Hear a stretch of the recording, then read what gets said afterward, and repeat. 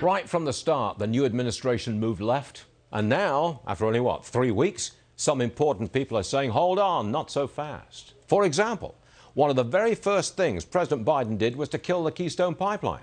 That pleased the climate crowd. But others in the Democrat Party are not so happy. Big Labour, for a start. We showed you Richard Trumka, the AFL-CIO leader. Over the weekend, he made clear the administration should, and he thinks will, reconsider the pipeline because well-paid union jobs are at stake. On Monday, Fox News' Peter Doocy followed up with questions to Jen Psaki about those lost pipeline jobs. Watch this. When it is and where it is that they can go for their green job. And that is something the administration has promised. There is now a gap. So I'm just curious when that happens, when those people can count on that.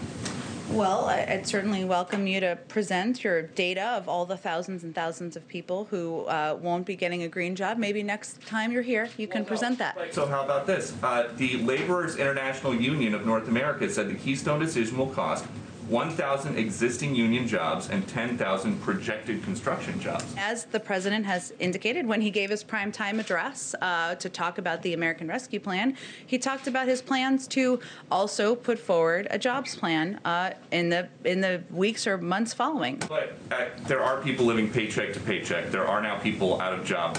When do they get their green job? He has every plan to share more about his details of that plan in the weeks ahead. I think they're scrambling to keep Big Labour and the climate warriors inside the big Democrat tent. They are really feeling the pressure here. And here's some more pressure on the jobs issue. Another warning. The $15 an hour minimum wage plan is a guaranteed job killer, but it is a mainstay of the far-left policy agenda.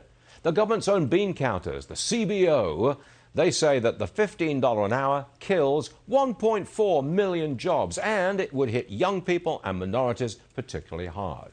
So the new team came right out of the box with policies that appeal to their left wing. Now comes the pushback to modify, to compromise maybe. I know the left, they won't do it. They believe this is their moment, and if they don't push forward, their socialist dream is lost. It's a split party. An administration trying desperately to keep it together. You'll see plenty of political theatre with the second Trump impeachment. You'll see a lot more of it as the Democrat Party fights its internal battles. Richard Trumka won't be the only one putting on the pressure.